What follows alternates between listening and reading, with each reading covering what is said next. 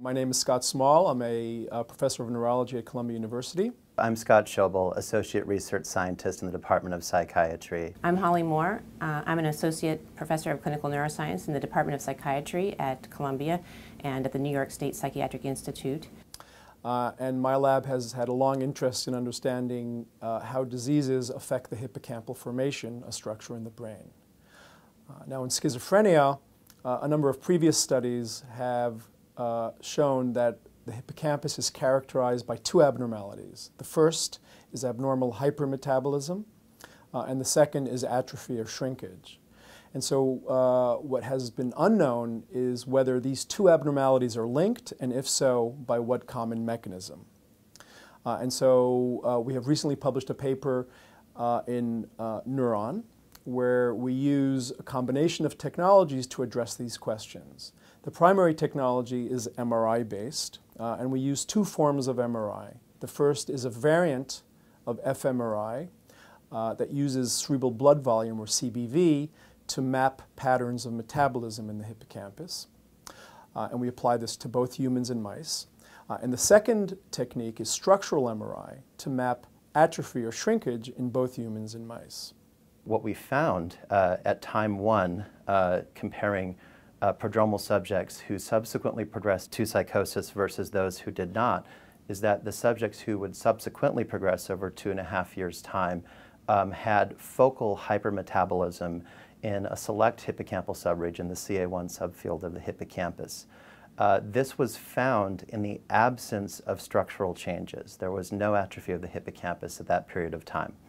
But then when followed over time and imaged at time 2, and we were able to capture 80% of our subjects in the longitudinal cohort, what we then saw was an anatomical, functional, and structural spread of abnormalities, so that then the neighboring subregion of the hippocampus beyond the CA1, this is the subiculum subregion, also became hypermetabolic under basal conditions. And these two linked abnormalities, CA1 and subiculum hypermetabolism, were then associated with atrophy in the same anatomical loci. So the clinical studies had shown that hypermetabolism precedes atrophy when someone's going through their first episode of psychosis. We wanted to model a condition in the mouse by which we could try to identify the mechanism that might drive these two things. We had some information previously that the drug ketamine might be a good tool to create this model. First of all, ketamine is well known to cause psychosis in humans. It's also been known for some time that it can also increase glutamate in some areas of cortex. It wasn't known what ketamine would do to the hippocampus. So we used ketamine in the mouse, and we asked, will it increase glutamate in the hippocampus, and can that in turn drive hypermetabolism? When we gave this drug to rodents acutely, we saw that the hippocampal evoked hypermetabolism occurred in the exact same subregions as we found in the patient study, that is, again, the CA1 and subiculum. So this was a mirrored pattern, which we then wanted to understand what was the underlying mechanism or neurochemical driver of this abnormality. So to really test the hypothesis that extracellular glutamate is really mediating all these effects, we needed to really be able to measure glutamate directly, and that's why we turned to another series of experiments using a glutamate biosensor. What the mouse model showed us was that there's clearly a link between an excess of extracellular glutamate and hypermetabolism in the hippocampus, particularly in CA1 and subiculum, which were the areas that were most affected in schizophrenia.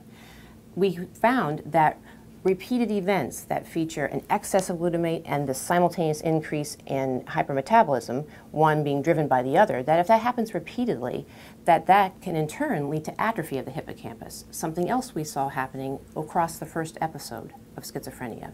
So the mouse model showed that the glutamate was linked to hypermetabolism. It showed also that if you prevented excess glutamate during the time that we were giving ketamine across that month, that you could prevent atrophy. Taken together, these studies suggest that in schizophrenia and related psychotic disorders, hypermetabolism occurs before atrophy, that they're mechanistically linked, and the studies suggest that the common mechanism is increases in extracellular glutamate. We hope that this would inspire our colleagues in the field. These strategies have been tried at later stages of psychotic disorder, maybe subjects who've already had disorder for 20 to 25 years, but that may be in fact not the best time to apply these treatments. It may be better to apply to subjects who still have a relatively preserved hippocampal structure, but nonetheless have this metabolic abnormality. That would be the time that we hope that these therapies could be applied and then hopefully make a difference for patients and their families.